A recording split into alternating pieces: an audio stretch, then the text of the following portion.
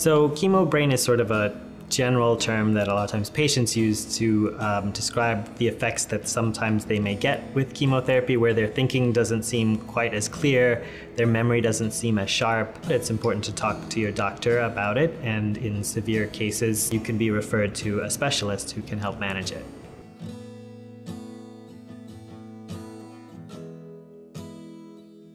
So common things patients might feel and tell their doctor about when they're discussing what they are calling chemo brain is problems with memory, problems with slowing of their thinking, and problems with sort of complex tasks that they used to do really well.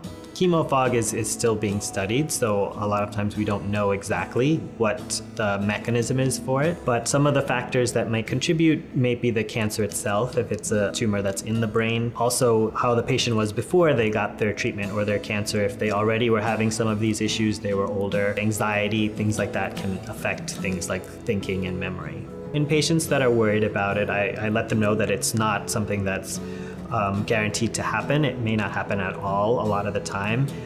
It's generally, like a lot of the other side effects, will get better as time away from the chemotherapy happens, but that if it's not, that we do have things that we can do to help them and that they should let us know about it.